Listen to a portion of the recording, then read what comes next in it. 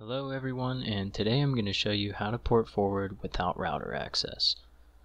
First, go to the link in the description and click the download button for Port Mapper. Locate Port Mapper and open the file. Once open, click on Connect. Click the Create button to add a new port mapping. Enter a title in for your port mapping.